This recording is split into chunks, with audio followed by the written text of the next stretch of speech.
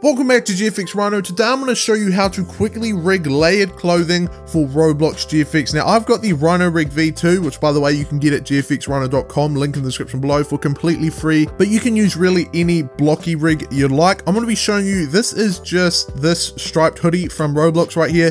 You can use any of these like 3D clothes. I don't know about like banana suit and these sort of full body ones, but definitely like things like these I'm sure you can use. Mainly today I'm going to be showing you how to mainly do things like this, like the blocky, for the blocky rigs. This method I'm going to show you is super quick and easy, and it should be able to be used on like girl rigs and boy rigs and man and woman rigs and all the other types of rigs. You should be able to do this exact method. And by the way, this method is from I'm Bob02 on Twitter, always Twitter. I'm Bob02, so shout out to this guy. He showed me, or I guess he made this thread on how to do it. I'll link this thread as well as his account in the link in the description below. He makes some amazing stuff, so definitely make sure to go ahead and follow him. But yeah, definitely a big shout out to him. I'm getting the whole method from here, so yeah, go ahead and check him out if you can. But I just thought I'd make it into a video, so yeah. So you want to go ahead and import your clothing right here, and the first thing you want to do is you want to separate each of the body parts into different, parts. So obviously when you have your one bit of clothing, it's one mesh, so you can see the arms and the torso are all in one mesh, whereas it should be split up like the rig mesh is here. So to do that, you want to click tab on your keyboard to go into edit mode. You'll probably want to come up to here, right here, and you want to disable this. This will disable the X-ray, so you can see it becomes a little bit less messy when you disable that. And you also probably want to go into face mode right here, face selection mode, and then you just want to click A on your keyboard to select the whole thing, and then click M and then do by distance. So this will merge sort of the unnecessary things by the distance.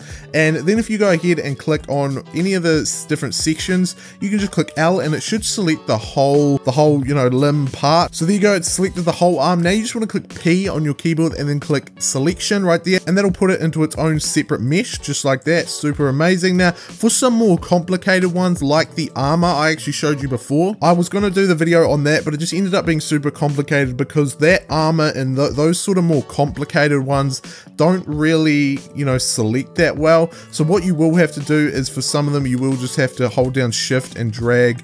You might also want to click on something and then shift click on another bit and then click L, and that'll select different parts. And you just kind of have to mess around with it and just try and select it. If you really do need to, you can go ahead and you can hold down shift and click on all the different faces, and you can also shift click and drag to select whole bits of it. So if you do need to do it manually, you can do that, but for me here, I can just select one of the parts and click L and it selects the whole arm successfully, and then just click P and then selection, and then put them all into their own separate layers. So now I've got not layers, I always call them layers, I mean meshes. So now you've got the two arms and the torso split up just like that. By the way, you can do the same for pants, or like if you have a whole body suit or something like that, you can do the same there. You just need to make sure each limb is separated. By the way, if your little movement tools in the middle or it's just in the wrong place, you can right click and then click set origin to geometry, and that'll bring it all to the right place. Then you can just go ahead and line it up. I think clicking Alt G will also reset the location if you need to do that. As you can see, the arms don't actually line up even if it is lined up perfectly.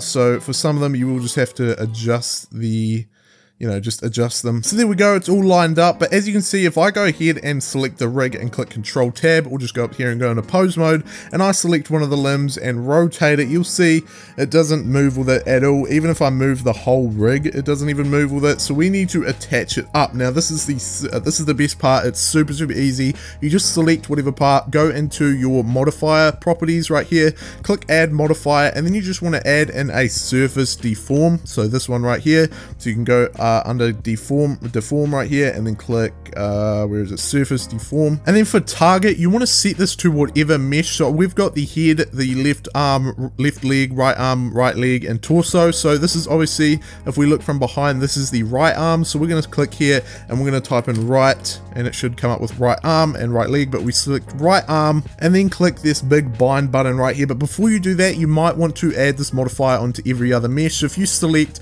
both of your other meshes by holding holding down shift. So select one, hold down shift, select the other, and then the last one you select, so it's kind of this brighter orange color, as you can see, should be the one where you just put the modifier on. You can click Control L on your keyboard and then click copy modifiers, and now if we go on each of these other ones, they all have the same modifier.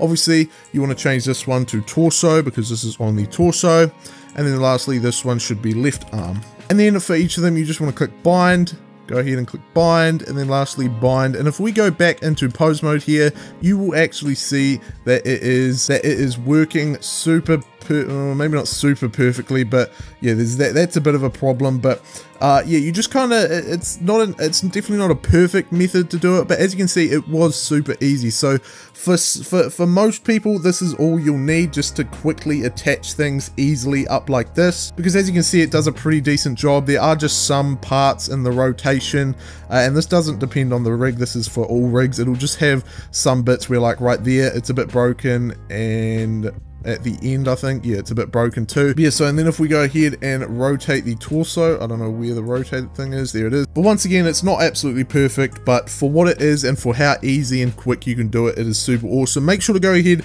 and follow Bob, I'm Bob02 on Twitter, because once again, he showed everyone how to do this. So thank you very much to him. Thank you very much to all of you for watching. Make sure to like and subscribe, turn on notifications, and check out GFXRhino.com for completely free Roblox GFX assets, and of course donate if you can, because obviously we do this all for free. And I will see you all next time. Peace out.